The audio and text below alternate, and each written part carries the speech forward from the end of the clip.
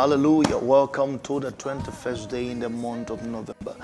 In the name of Jesus Christ, I want to bless you before you begin your day.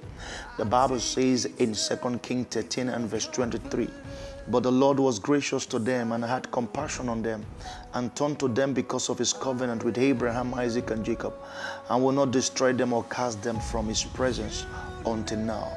I pray today that the Lord will be gracious to you. The Lord will be gracious to your family in the name of Jesus to this day by the power of God.